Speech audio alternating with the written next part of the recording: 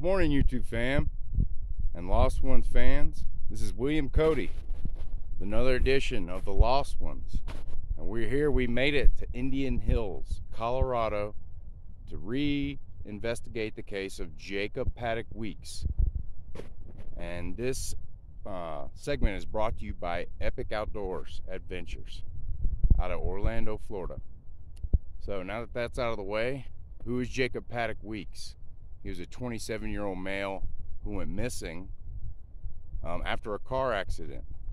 He wrecked his vehicle into the middle of a highway, Highway 285, on his way to Denver, it seemed like, and got out of his vehicle and was seen crossing the highway and going down into off of an embankment into the woods. So sorry about the wind. I'm going to apologize now. We're up here on a mountaintop. But he was seen going into the woods and never heard from or seen from again from his family. It's all over YouTube. Y'all got to look up the Jacob Paddock Weeks case in Indian Hills, Colorado, disappearance. He's never been found. This morning we've been doing some searching, me and the dogs, and right now I had to put the dogs up because turns out we are in a cremation and cemetery up here. So this is a place where people go and spread their loved ones' ashes. So man, it's really got the dogs running around in circles this morning. So they're not going to be too much help right up here in this area specifically. So when Jacob wrecked his truck into the median and got out and headed up the woods, I'm going to show you right now. He was actually at this highway right down here. You can see behind me there's a highway down there. That's Highway 285, and right there is exactly where Jacob Paddock Weeks wrecked his white Dodge Ram.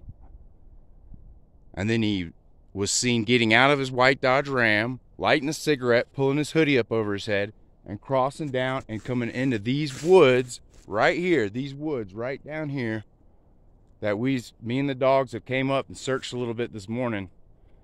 But we definitely got a lot more searching to do. But right down there is Highway 285 and the embankment, mile marker 295, where he wrecked his vehicle. And we're up here on top of the mountain at Mount Lindo Cemetery. So the road is not that hard of a road to walk up. I mean, he could have walked up it and, you know, quickly. It's only a mile and a half. There's a few zigzags and it's a mountain road. But I mean, it's wild how people think that, oh, he couldn't have gone that far and this and that. I mean, so I want to show you, that's his wreck site down there. Okay, right down there. He could have walked up this mountain to the cemetery, and we're gonna walk over here. And again, I apologize about wind and crunching in through the snow, but it's gotta happen. So we are up here at the tip top of the mountain, and you guys are not gonna believe this. So it could have took him, I don't know, 30, 45 minutes to get up here walking. And then look at this, y'all. That's Denver.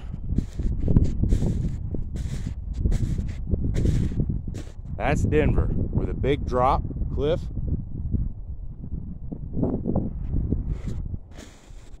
So people have kind of discounted the fact in the searching efforts going like this way towards Denver.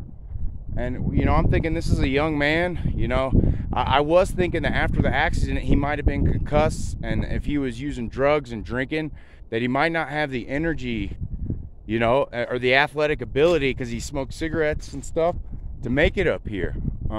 You know, that was my first impression. And he had to have perished, you know, before the cemetery on that mountainside over there. But now I've changed my mind. And my new theory is he's somewhere going down to Denver on this side of the mountain. So this is Morrison over here, and you can see Denver in the distance. So I mean, it's not out of the realm. He could have easily walked up this road. I'm going to show you this forest road here, and unfortunately there's a no trespassing sign on it, or I would be out there searching right now. I was bummed out to see that. I thought it was National Forest up here. But he could have walked out this road right here where the trespassing, no trespassing sign is, and gone up and literally dropped right down into a neighborhood that comes up this valley on this side. So it's weird that the search teams have only searched on this side and no one's really searched over here. And you know, it's winter time and you can see all the snow, and you're probably asking yourself, why did you come up here to search in the deep snow? Well, he went missing February 2nd, and today's February 7th. So this would have been the condition and the weather conditions that he had to deal with. And believe it or not, the snowpack is about the same as it was in 2019 as it is now in 2022. So I am just recreating the scene and the situation with him.